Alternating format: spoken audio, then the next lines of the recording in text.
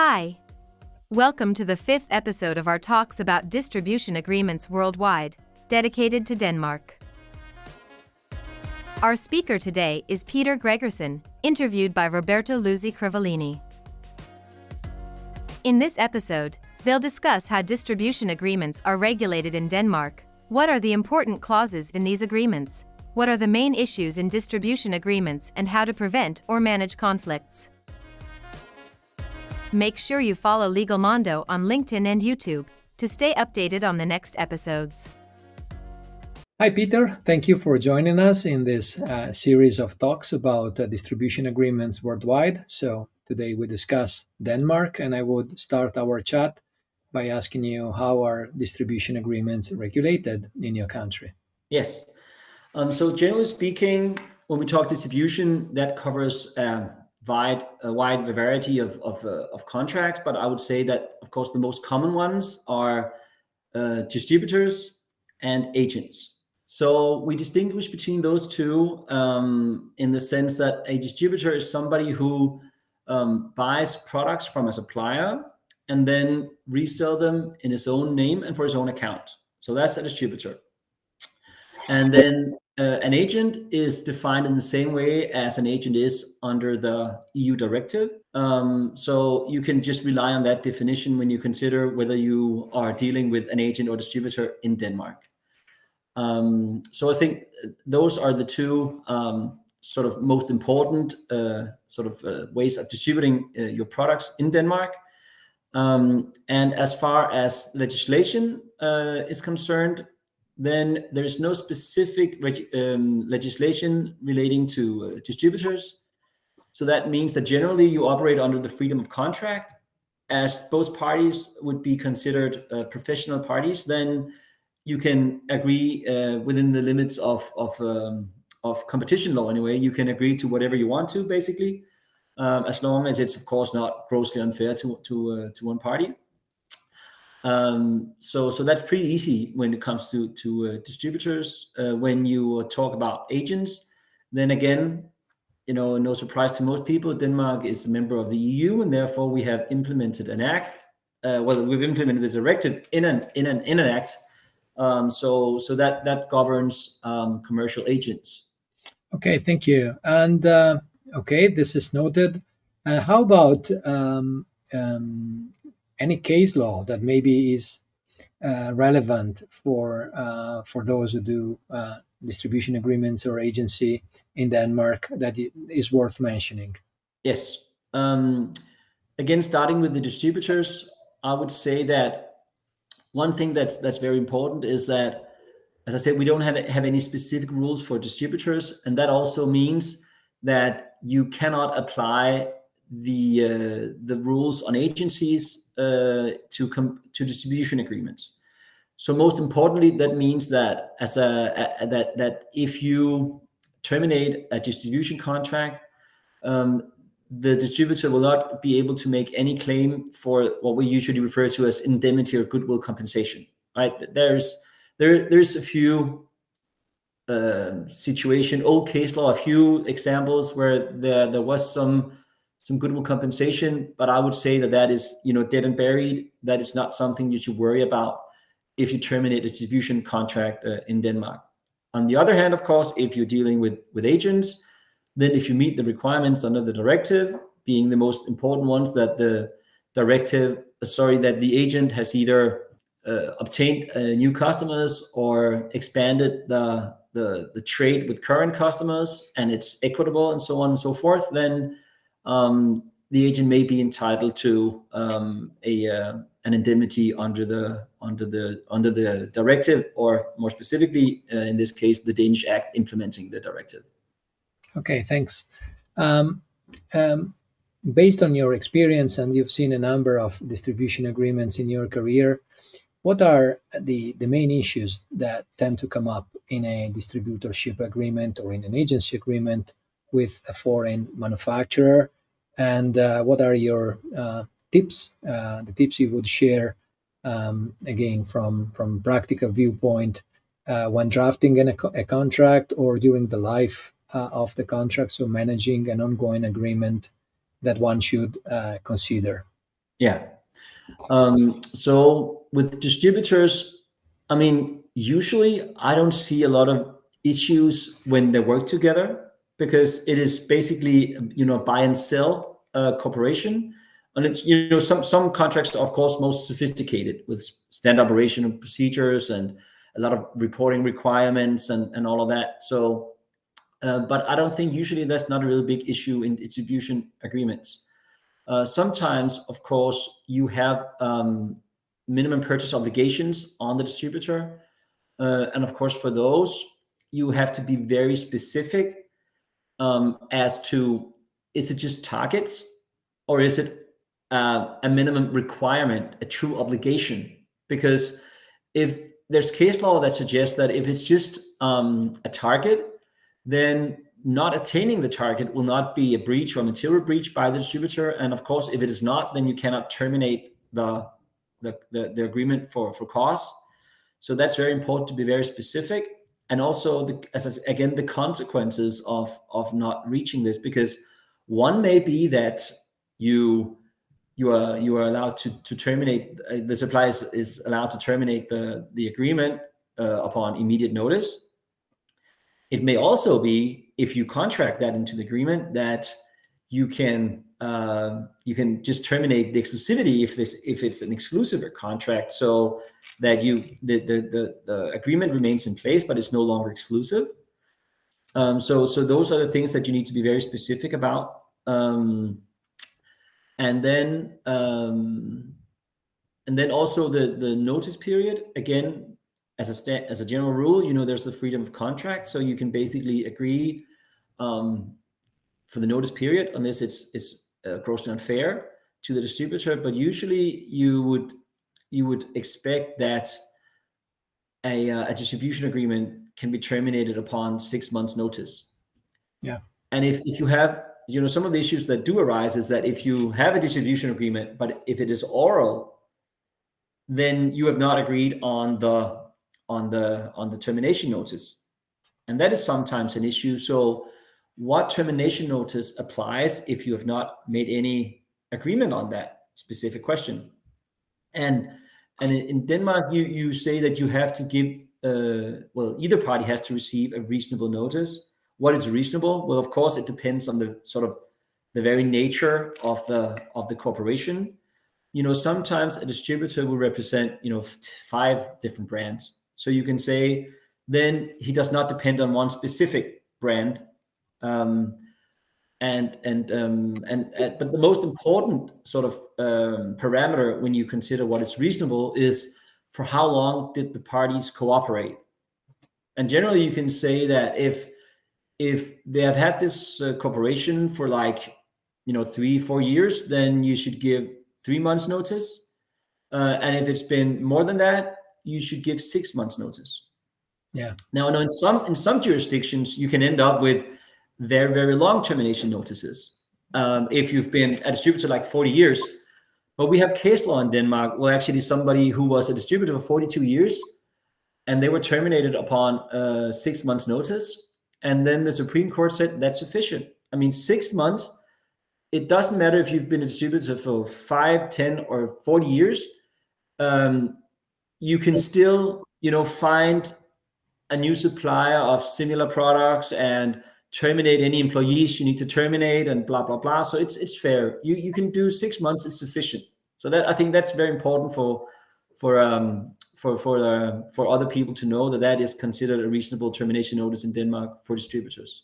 Yeah, it happened to me in the past that for a distribution contract in Spain that was lasting for 27 years, a local court would consider that 24 months would be a reasonable notice period. Yeah. But that was also tied to the fact that the distributor had put in place several important investments to service the principal.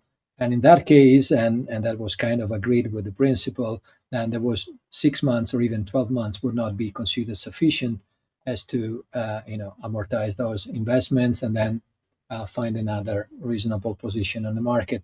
So thanks for pointing that out. Roberto, that's a bit interesting what you say there, because in Denmark, you'd still be able to terminate upon 6 months notice. But when you get to the question of damages, not related directly to the notice period, but you're right. I mean, we have some examples that, let's say that the supplier requires from the distributor to make certain investments that, they would be amortized over reasonable period of time. But let's say you require that distributor to invest a couple of million, and that would usually, if you have to have a reasonable profit over time, then you could, as a supplier, become liable if you terminate upon, let's say, 6 months notice. But if you just require the distributor to make a huge investment that cannot be sort of reasonably amortized over like 6 months, then you could be liable for that loss. And the same also if you have an obligation on the distributor to have sort of a minimum stock of products. Let's say that minimum is of such scope that it would be impossible for the distributor to sell off that stock during the notice period or a reasonable time thereafter. Then a court might also say, well, I mean, if it is the supplier who imposed that obligation on the distributor, and the distributor is unable to sell off these products, then they either would have to buy the stock back, or they would have to compensate the distributor for the loss suffered because of being stuck with this stock. Yeah. Okay. And then now still we're only talking distributors. We haven't even touched upon sort of your question in relation to agents. And I'll say that, I mean, disputes are much more common in relation to agency contracts. In distribution, it's normally the notice period if it has not been agreed upon, but with agents, I see a number of different issues.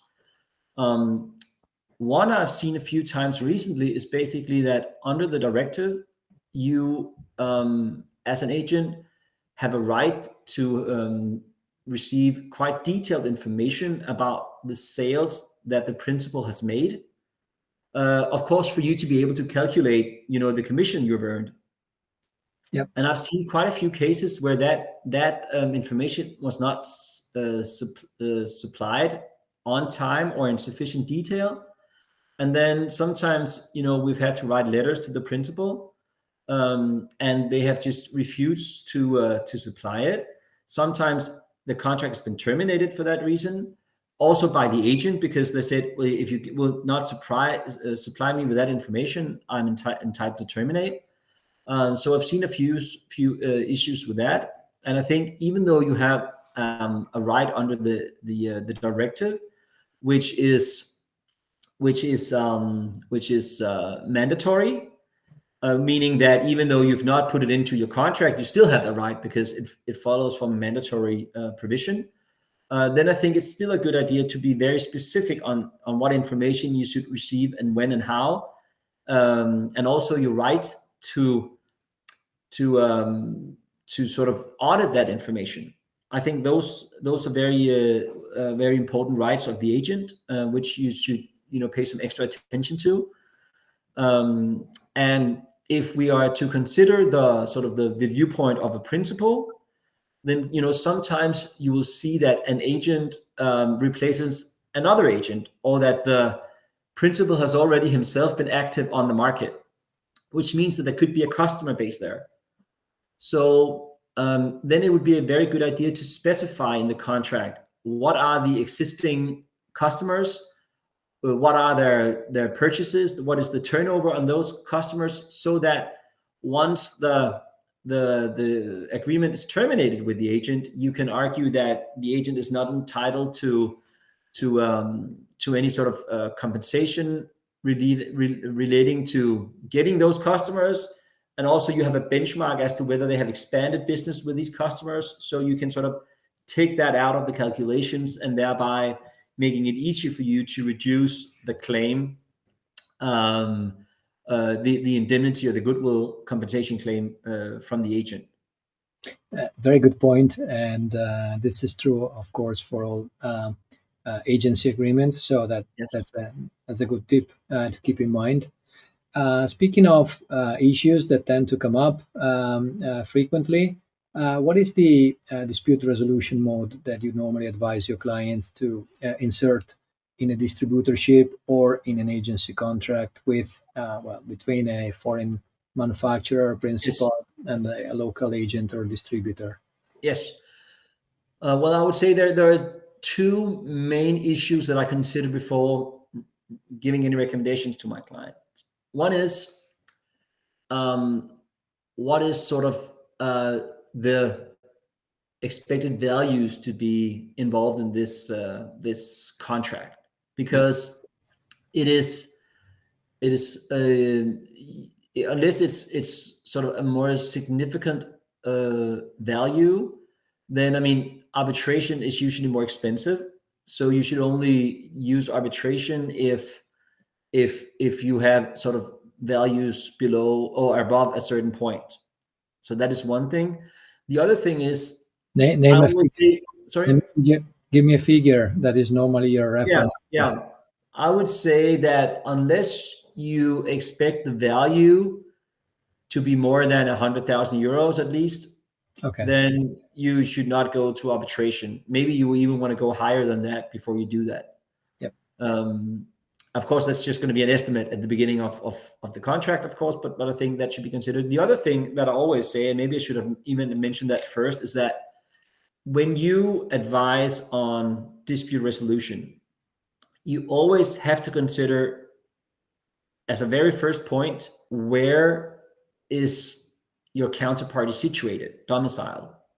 Because at the end of the day, if you win a lawsuit or an arbitration process, then it is not worth anything to your client unless you can enforce that towards the other party, right? So you have to consider that if you use the ordinary courts in Denmark, if the other party is domiciled within the EU, well, then we have the Brussels regulation to take care of that. So that's perfect. You can do that. But if the other party is domiciled outside the EU, then it is probably wise to do arbitration, because then under the New York Convention, you can enforce that. And of course, you should check for that country specifically. But I mean, it's 190 countries or something that have ratified the New York Convention. So you're pretty safe to say that it's very likely that it's going to be enforceable against the other party. But of course, check it in advance. But I think those are the two sort of main considerations. One more thing I would mention, though, is at present, I mean, the Danish, how long it takes to go through, how long does the process take, right? And my experience is that arbitration is very effective. Usually you would get a decision within 6 months, and it's a final decision, so it cannot be appealed. So, I mean, that has certain advantages. Of course, if you lose, we wouldn't do that, but other people might lose and they may want to appeal. You cannot do that within the arbitration. But I think also, actually, within the last 6 to 12 months, the process before the ordinary courts has been reduced quite a lot, because basically we have too few judges, right, at this point to go to court. So it may take a bit longer these days, which of course, if you are the person who believe that you are entitled to some kind of payment, it's quite frustrating. I can say I've just had a letter from one of the high courts. We have 2 high courts in Denmark. That's not a distribution matter, but anyway, I mean, and that was we have scheduled 1 full day of court, and I was offered to go to court at the end of this year, which is quite okay, like 6, 7, 8 months from now. But I hear from others that sometimes it takes more than a year, or even 1.5 years before that you get a date, and then sometimes you don't get a date until you've exchanged sort of the initial pleadings and stuff. So you could be looking into 1.5 to 2 years, which I know in some countries is not a lot, but it's longer for Denmark than one we're used to. Yeah. So, well, still reasonable from the Italian viewpoint. I know. To 2 years. No, we have a Denmark. You probably have heard about that too, but we have a sort of a litigation strategy called the Italian torpedo. Oh yeah. Meaning that if you can, file a lawsuit in Italy and make all other courts in the EU unable to handle that case, you have secured yourself ample time to. Yeah, to but that really depends on where you file that lawsuit in Italy. Because, for instance, in my hometown jurisdiction, time would be kind of in line with what it is in Denmark. So it yeah, could be a not too effective torpedo. It really depends on yeah. where you shoot the torpedo. Okay, maybe the final question for you, Peter, would be how about mediation, which is a alternative dispute resolution method that is gaining more and more traction here in Italy and also here in other markets. Do you see it? Do you use it often? Do you recommend it as maybe as an initial step before jumping into arbitration or state court? How's the situation in Denmark? Personally, I mean, in Denmark, you can basically do mediation in two different ways. Well, many different ways, but there are two sort of main sort of areas where it's used. You can do sort of mediation with an institute for that. Yep. But actually, the Danish courts, as part of their process, the ordinary courts, they always ask the parties, do you want mediation as part of this process? And if both parties agree to that, it's voluntary, but if both parties agree, then the court will appoint a mediator to see if they can solve the issue before they get sort of into the details of litigation. Yep. And sometimes it's going to be another judge than the one who's dealing with it, or it can be an attorney who's been appointed as a mediator for the court. And I have only done mediation within the framework of the court, not with this separate institute. And I think my experience is quite okay, actually. I mean, sometimes you should be able to. Sometimes you should be able to solve the matter amicably even before going to court. But sometimes that's not possible. You have to file the claim. Once you've done that, the other party sees that you're serious, and then they are more willing to discuss a settlement. And I think in those situations, it can be quite helpful to do this mediation, and you can do a quick settlement. I've done that quite a few times. I think my hit rate is around 50%. So in 50%, we'll be able to settle, and in the other 50%, we've had to continue with litigation, right? Yeah. So Well, I think usually if both parties are reasonable, I think it can be a good way to solve matters, and then do it quickly, and then settle the matter, and then get on with your life and with business. yeah. Okay. Well, yes, it's my experience that it can be very effective, especially in distribution agreements where maybe some issue pops up, unexpected or unforeseen in the contract, and the parties actually would like to keep working together. So mediation can find ways to preserve the relationship instead of negotiating a termination with an indemnity. You find ways around it and keep the relationship going, which is at the end of the day what's important for the parties. So maybe we can go back and share a few practical cases on this. I discussed this with Ignacio Alonso, for instance, who's very also keen to share ideas. Maybe we can go back and dedicate a talk to. Absolutely. I know Ignacio. He's a very, very experienced Spanish lawyer within distribution. Yeah, so absolutely we can do that. Cool. So we can wrap up at this point. Thanks a lot, Peter, for sharing your views. And I look forward to continuing maybe again on the topic of mediation soon. Absolutely. I'll be happy to.